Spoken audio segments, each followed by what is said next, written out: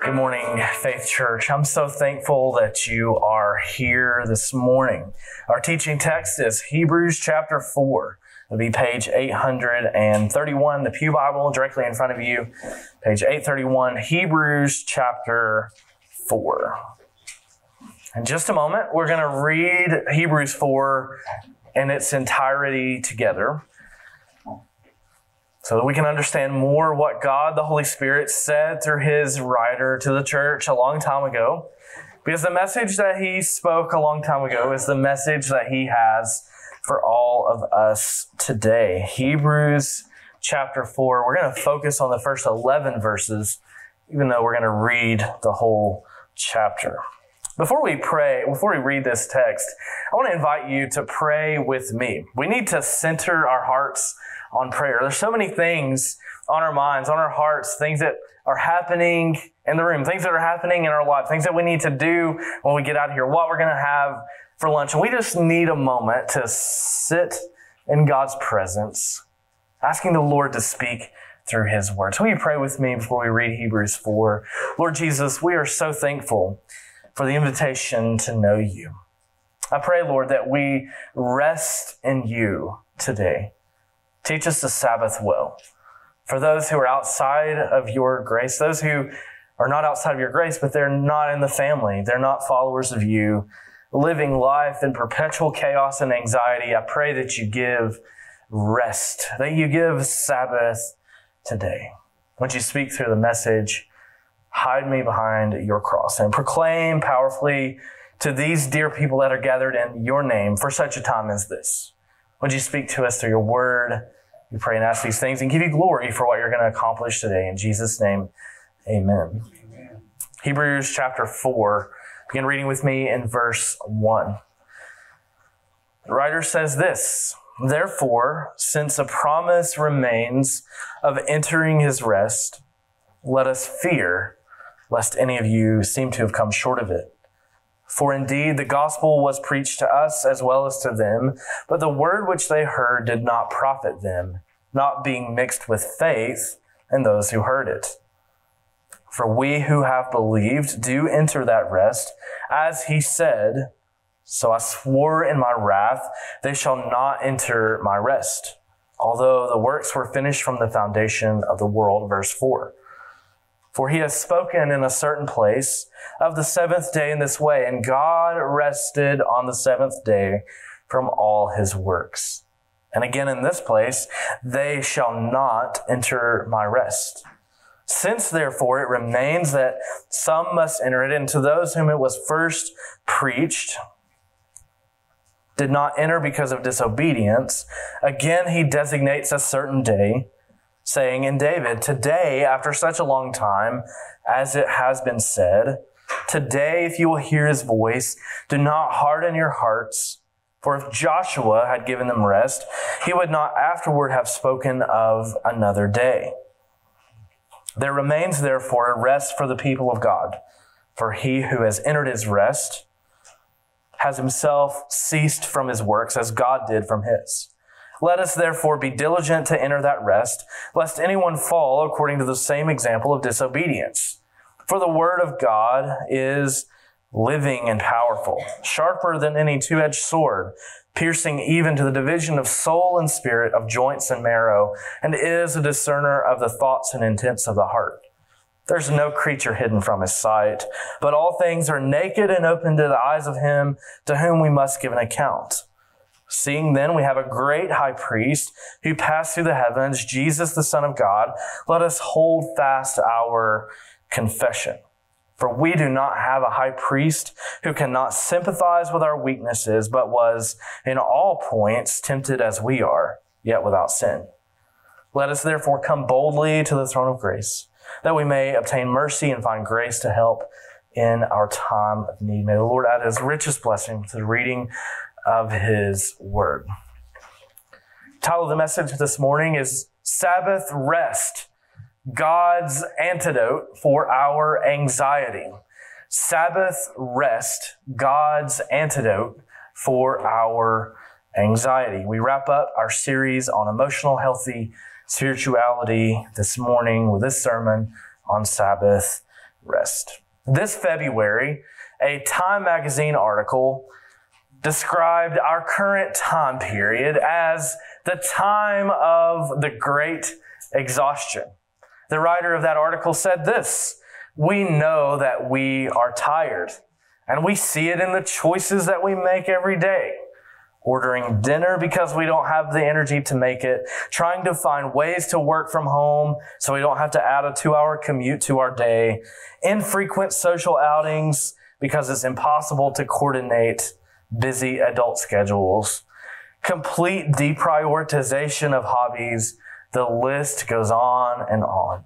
If I were to ask you by way of show of hands this morning, who among us is tired?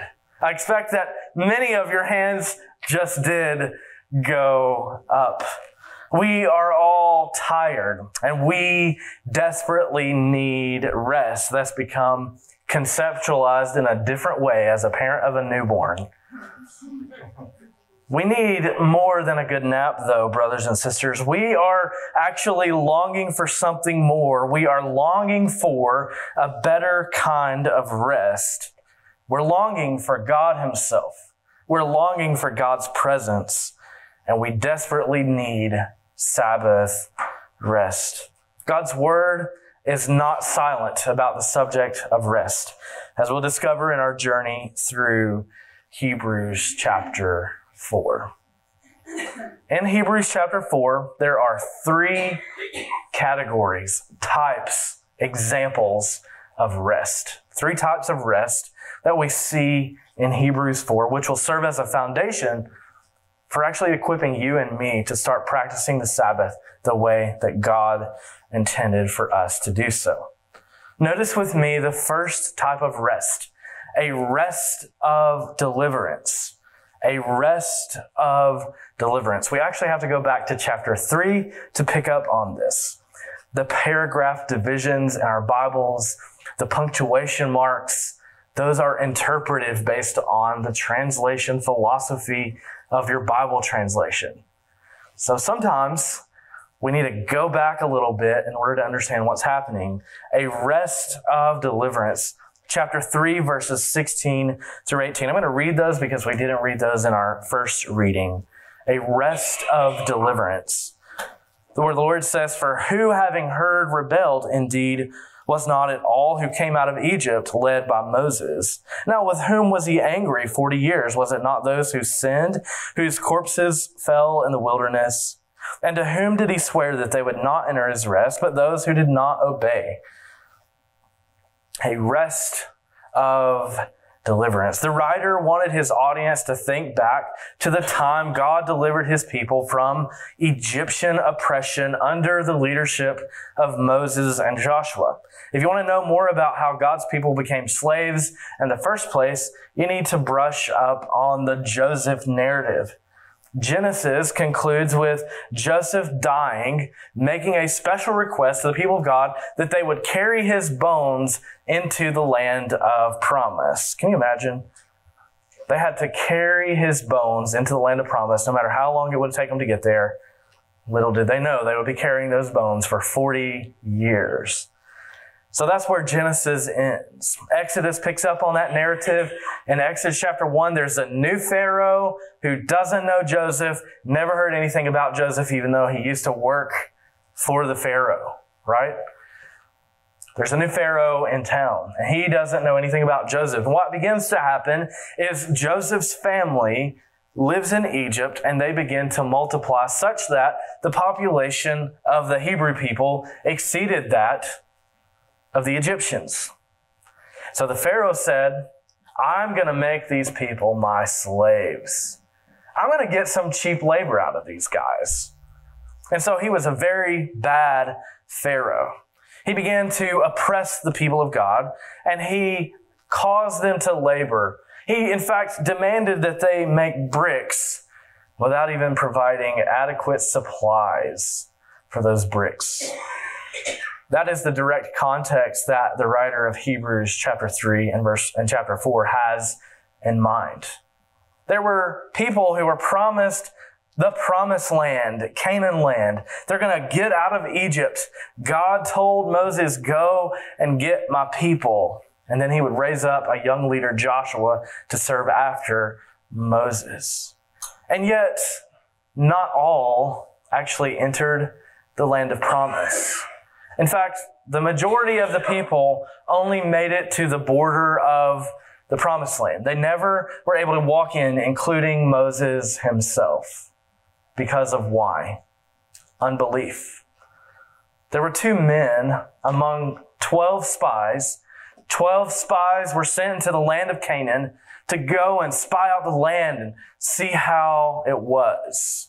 10 of those 12 reported back to everyone, there are some crazy things, there are crazy creatures, and the people are large there. I'm afraid of them. And the mood of all the people was swayed by the 10 negative spies. It's another sermon for another time. But there were 2 of the spies that went in and actually spoke for God. Their names were Joshua and Caleb. One thing the Bible says about Caleb is that there was a spirit in Caleb that was different than all the rest. If I ever have a son, I want to name him Caleb. Probably won't happen because now I've told you the name, right? We have to protect that. Why is that? Because Caleb had a different spirit. He came back to the people of God and he said, you know what, there is some crazy things out there, but the Lord our God said he was going to fight for us back in Exodus 14:14. So we're going to go into the promised land and we're going to take rightful ownership of what the Lord has given us. And even Moses, the leader, the shepherd of God's people, their pastor, if you will, was not permitted to enter the land of promise. Why? He did not believe. He did not believe that Yahweh God was going to deliver his people and follow through on his promises. So we see the first type of rest here described as we get into chapter 4, a rest of deliverance. And the Egyptian rescue, the rescue of God rescuing his people through the Exodus narrative is so important as we understand the whole narrative of the Bible. Everything after the Exodus gets interpreted in light of it. Well, we're not living under a Pharaoh. We're not slaves, at least in the sense that the Hebrew people were. And yet, we are indeed slaves of sin. We're not making bricks for a bad Pharaoh. We live in the United States of America. We are a free people. Yet, we overlook the slavery of sin. And the first kind of rest that God offers is a rest of deliverance. Jesus came to free the captives, to proclaim liberty to those in captivity, to give sight to the blind, and to raise the dead. We are all born as slaves of sin because we are in union with Adam and Eve, who first rebelled against God's plan, willfully sinning, rejecting God's goodness. The first kind of rest God offers us is a deliverance of sin through Jesus.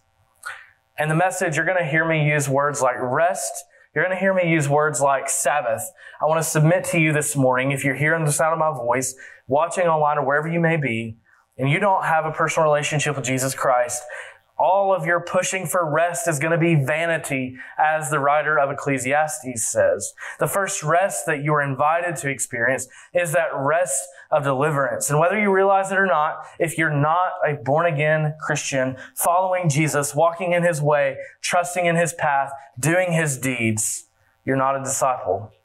And the first rest that he offers you is rest of deliverance, which is symbolic of our eternal life and our salvation that we have in Jesus. If you don't go to Jesus and recognize that he is the one who delivers you, you're going to go to all these other people and avenues. And what you're going to find is they're all empty wells. I think about those who have won numerous Super Bowls, who have the rings to show for it. They climbed the top of the success mountain and they got there and nothing. Because our hearts We're made for more. And if you're here and you have not been set free from sin, the Lord Jesus wants to rescue you today. All you have to do is take his hand, believe through faith. There is the rest of deliverance. There's also a second kind of rest that we see as we read this passage. A divine rest. Chapter 4 and verse 4. So the first was a rest of deliverance. Now we're looking at a divine rest. It's fascinating that the writer of Hebrews doesn't start with God resting on the seventh day. That would have been where I would have started if I would have been the person writing Hebrews 4. Why does he start here where he does? Chapter 4 and verse 4, he has spoken a certain place of the seventh day in this way. God rested on the seventh day from all his work. God made a pronouncement about setting the seventh day aside and making it holy. Of all the 10 commandments, none get the treatment that Sabbath does. God wanted his people to recognize the beauty of Sabbath. He wanted his people to keep the Sabbath, though he never intended for Sabbath keeping to be another ritual. God intends for both humans and animals to have a rhythm, a routine that incorporates meaningful rest. The divine rest that Hebrews 4:4 describes to us as compelling and exemplary. When we choose to partake in the Sabbath, when we choose to set aside all of our work to worship God, delight in God, enjoy his creation, and delight in other people, sometimes Pete Scazzaro, the writer of our book, would say, play. We think about play as an activity relegated only to children. But God has designed the Sabbath as a day of renewal and restoration. As Christians, we celebrate Sabbath every Sunday when we gather here and worship the risen Jesus. But I'm not so foolish to believe that Sunday is actually a Sabbath for all of you. There are some of us who have to still work on Sundays. There are those that work in public safety and they have to work on Sundays. There are those who are nurses. There are those who are in the military and they have to work on Sunday. And other professions are being added to that. Our country was started on Christian principles, though it's arguable whether or not it was actually founded as a Christian nation.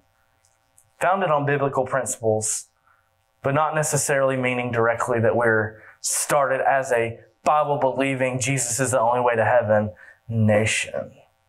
So when our country was started, it was built into the fabric of our nation that Sunday was a day of rest because that's the resurrection day. That's when people worship. That's when we Sabbath. And as time goes on, you're going to see less and less protection for Sundays. Sometimes I feel bad when we go to restaurants on Sundays, though I enjoy the meal that I'm going to have or whatever the situation is, that those people are having to labor on Sabbath. Again, it's not intended to be a legalistic, ritualistic checkbox. In fact, by the time of Jesus, there was a writing called the Mishnah. The Mishnah. In the Mishnah, there was all this articulation about the Sabbath, where they basically added on to God's law. And it was so ridiculous that the Lord Jesus is walking through the grain field one day. His disciples pluck off some wheat and begin to eat that. And the religious people lose their minds. They're working on the Sabbath. They broke that, and now they're getting that little seed out to get the wheat. They're working on the Sabbath. God gave us the Sabbath as something that's good for us, not as a burden. But we see God himself, God of all creation, who is all-powerful, all-knowing, wise. Hebrews 4:4, God rested on the seventh day from all his works. When we Sabbath, we are saying no to our self-control. We're saying yes to God's sovereignty and yes to God's goodness. When we Sabbath, we're saying, I have limits and it's okay. The world's going to carry on just fine without me. There is a rest of deliverance. There is a divine rest that the Lord, our Creator, modeled himself. And then there is a third type of rest that I believe we see right here in Hebrews 4, and that is a desirable rest. This is the one that excites us. This is the rest that we long for when Jesus returns, when all the wrongs are made right, when the curse of sin is removed, Revelation 22, when there will be no more cancer burden, no more crying, no more sadness, no more tears, no more broken families. That day of rest is what we long for. And I don't know about you, but I came to faith in Jesus with a message that was something like this. Hell is real. You need to hurry up and believe in Jesus so you can die and go to heaven. I thank God for the faithfulness of those people who got involved in my life as a bus kid and shared the gospel that I was separated from Christ. Brothers and sisters, we are not saved, though, to wait on heaven. Furthermore, heaven's not going to just be a glorious long nap. The Lord God gave Adam responsibility, which we still have. And I believe that we'll still have responsibility in the new heaven and the new earth. It'll be different. We no longer will have to toil by the sweat of our brow, which if you've done anything outside in Southwest Indiana in the last few days, you have toiled by the sweat of your brow. Went outside the other day. We have an above ground pool in our backyard and just went out there for a minute to use the skimmer net and kind of clean up a little bit from the tree and the rain and stuff like that. Soaking wet. I'm just pouring, and I usually don't do that. By the sweat of our brow. It is a curse from Adam's fall, but work is not.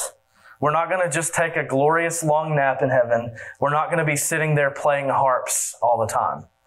We will have, I believe, responsibility in heaven. It just won't be by the sweat of our brow anymore. There is a rest that is coming for the people of God. The Word of God says, and I'm getting this from chapter 4, verse 1, and then verses 9 through 11.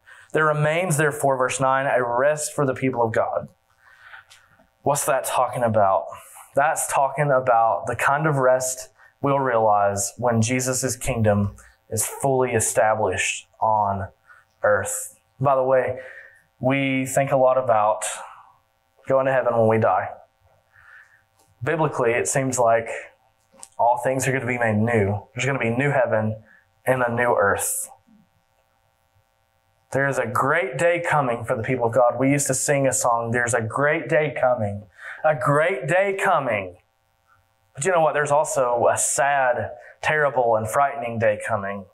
Because there are those who are outside of Christ, who've never professed faith in Jesus, who are not following Jesus, who don't know God. They're not going to enter into eternal rest.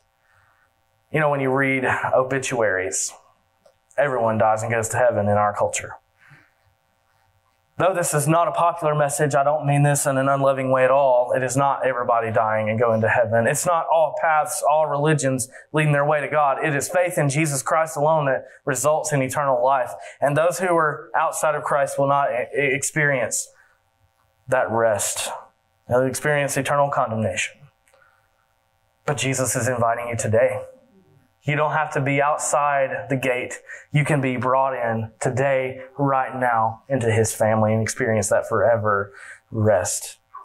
Why do these three types of rest that we see in Hebrews 4 relate to us? How do they resonate with us? Remember, we have the rest of deliverance. We have a divine rest, and then we have a desirable rest. They relate to us because we're born in sin and we need to be rescued.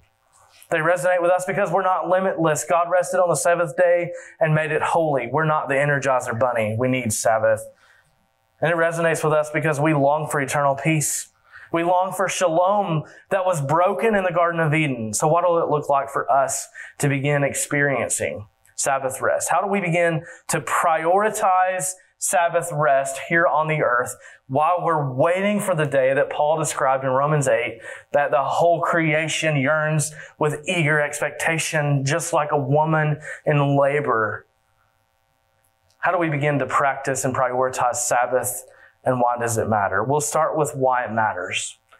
We've been in a series on emotional healthy spirituality. I submit to you that one reason that we are emotionally and spiritually unhealthy and immature is that we never practice Sabbath. We come to church, we rush away, we turn on our favorite sports team, and that's has its time and its place, but that's not what God has for Sabbath. Did you know you can go to the park with your family in Sabbath? You can read God's Word under a shade tree, of course. Sabbath was meant for so much more than, hurry up, let's go to church. Hurry up. Whoever's preaching, Pastor Daniel, Pastor Eric, Pastor Dustin, let's hurry up and get out of here. We got to go, go, go, go, go. Nope. Why do you think we have so many people that are struggling with cardiac arrest, heart issues? Our refusal to live life according to God's rhythm is actually killing us. We need Sabbath. We need God. So what does that look like? What are some applications for us? Number one, start with awareness. Start with awareness. God made the Sabbath. It was to be holy, and we don't keep it holy. Start with awareness. Number two, recognize the unique challenges posed to us as people of the 21st century in practicing Sabbath. Let me say that another way. There are unique challenges that you and I face that are unique, not different, but to our time and space. Let me illustrate it this way. The Industrial Revolution began in 1733 and ended about 1913, 18th century into the 20th century. There are many helpful improvements in technology and medicine. We cannot and should not desire to go back to a time before the Industrial Revolution. I don't know about you, but I'm thankful the air conditioning's working this morning. Can you imagine what modern medicine would look like with the absence of the Industrial Revolution, light bulbs, energy? It would be a totally different thing. The Industrial Revolution improved our lives, but it also brought great stress with it. Now we not only have the light bulb that was invented to give us light to be able to see, we have screens that we're constantly exposed to blue light. And there's been studies after study after study on how blue light, our phones, our computers, it actually keeps your brain going. And what this is creating in our teenagers is an excessively high teen suicide and depression rate. Because they're always on their phone, and we've modeled that for them. We're never turning it off. God doesn't intend for us to keep living this way from chaos to chaos. He wants to offer rest. Number one, start with awareness. Number two, recognize the challenges that we deal with. Number three, explore what the Bible says about Sabbath. There are too many verses for me to articulate them all this morning, but it's fascinating. Look at what the Scripture says about Sabbath rest. Number four, look at Christians, how they practice the Sabbath in church history. Read about what have Christians typically done. Oh, they sing hymns and they read the Bible and they pray. What is it that God is calling us to do in light of how believers in the past have lived? Number five, this is the most important of all the application points. Give yourself grace.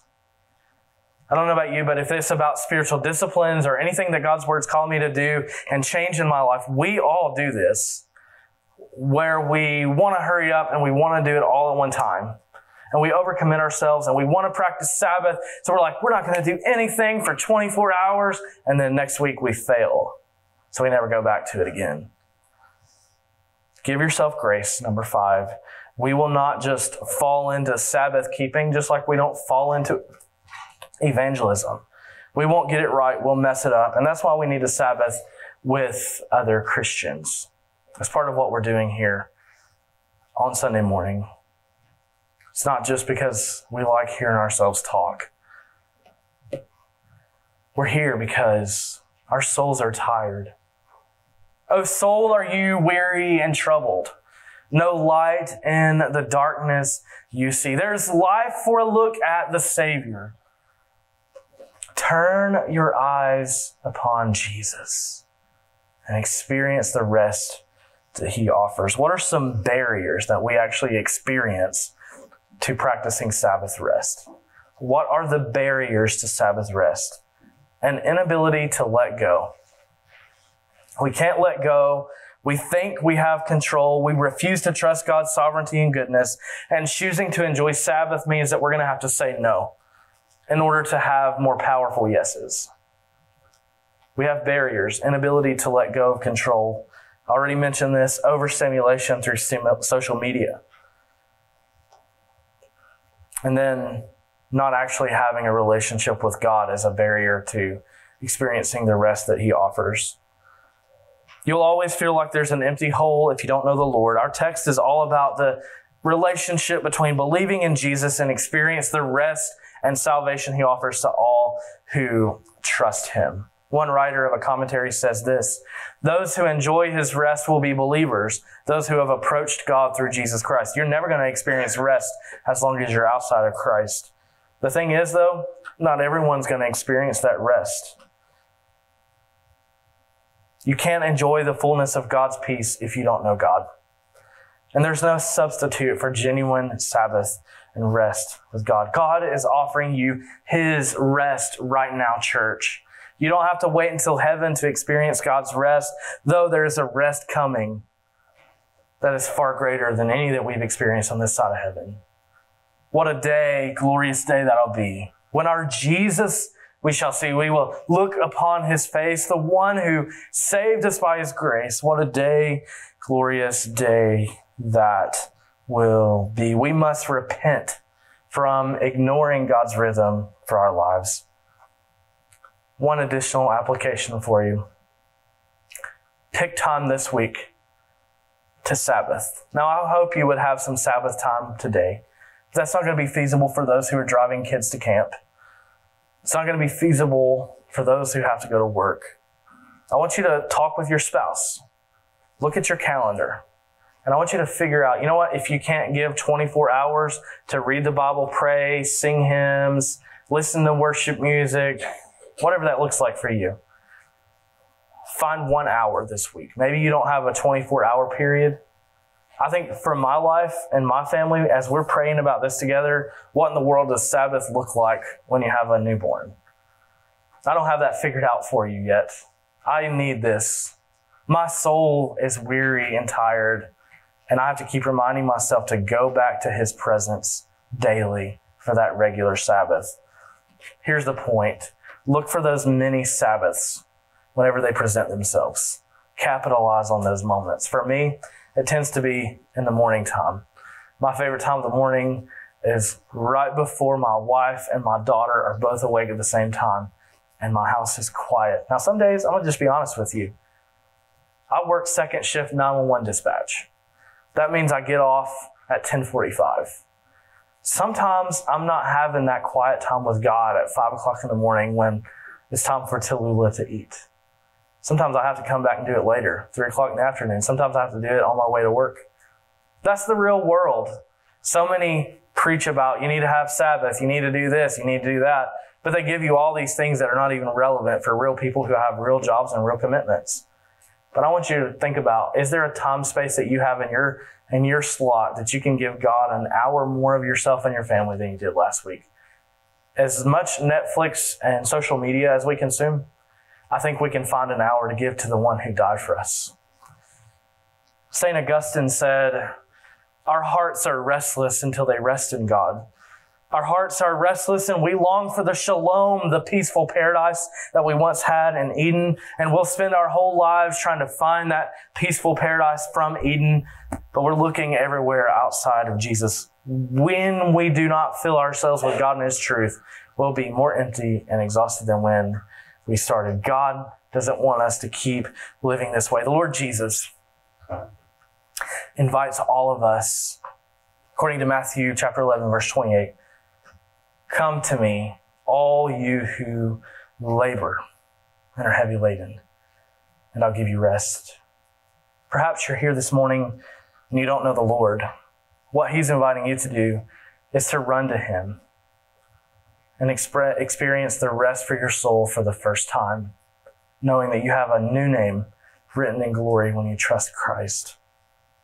For those who do know Christ, perhaps you've been burdened by life, by the cares of this world. Jesus is inviting you today to come lay those burdens down at his feet and rest in the peace that he provides. He says, I'm gentle and lowly in heart, and you'll find rest for your souls. Will you pray with me? Lord, we live in a dry and weary land where there is no water. We're tired. And yet we remind ourselves that it was your grace that brought us safe thus far, and it is your grace that will lead us home. We long for that day when you return, Lord, and we experience Sabbath forever, perpetual eternity. But until that day, teach us to rest in God. Teach us to rest in your kindness and your grace and your love, knowing that you have the whole world in your hands. And you know the very hairs that we have on our head. You invite us to come to you today and rest. I pray for that burdened soul under the sound of my voice. The burden is so heavy they don't even know how to express it in words, that they will come to the altar and pray, recognizing that you are the one who lifts up the countenance of our face. You invite us to come, Lord. What a friend we have in you. Thank you for the rest you offer. I pray for these dear people. Protect them from chaos. Protect them from the lies of the enemy that tell us that we have to do. Help us to focus on being your children. We love you and praise you for today. Speak, Lord, your servants are indeed listening. In Jesus' name, amen. We stand with us for a time of response.